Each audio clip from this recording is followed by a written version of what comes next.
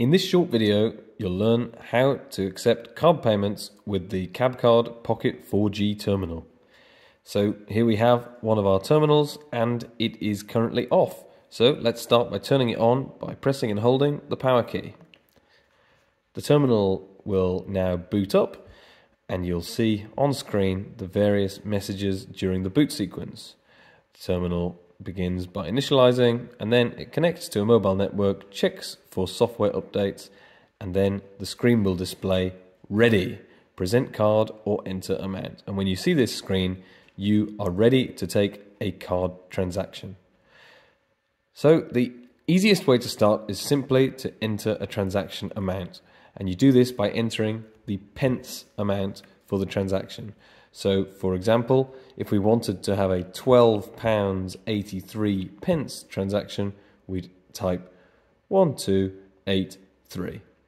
Or to give you another example, if we wanted a transaction for £150.92, we would type 15092.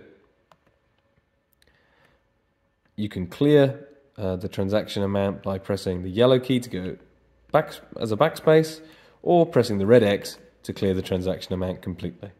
So we'll just do a transaction for 5 pence in this example. So I've pressed the 5 key and now I'll press the green tick to select. Here we're prompted whether we want to add a gratuity to the transaction. This is an optional feature which can be disabled on your terminal, and if you would like this to be disabled or enabled, please contact our support team. If you do select yes, then your customer will be prompted with various options for adding a tip, from no tip, a percentage option, or they can also choose to enter a custom amount. We'll choose none, and now the screen displays the transaction confirmation, so the total transaction amount, the sale amount, and any tip. In this case it's 5 pence with no tip, so a total of 5 pence.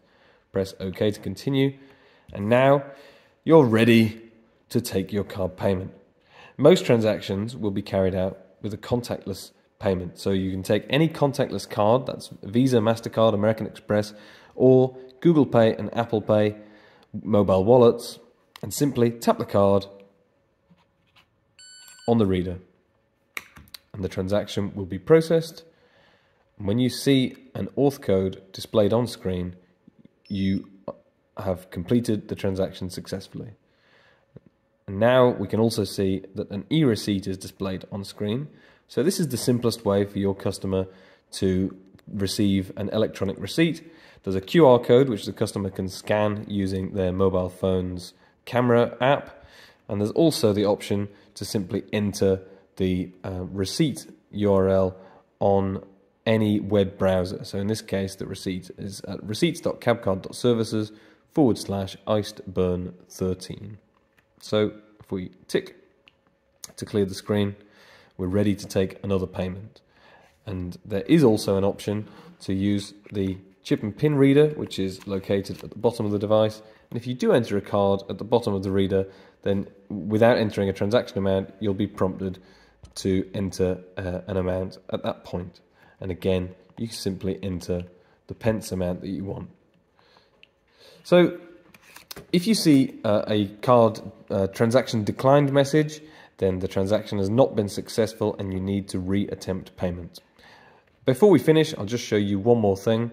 If you press the up arrow, you will see the main menu for your terminal, and there's a few different options here, but one of the most useful features is the test connection feature, which you can use to check that your terminal is connected to our secure payment gateway. So while the option is selected, and you can scroll up and down to select other options, press the green tick key, and when you see successful connection, your terminal is successfully connected to the server.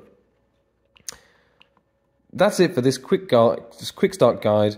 If you do need any help, please contact our support team by going to cabcard.services/support. Thank you.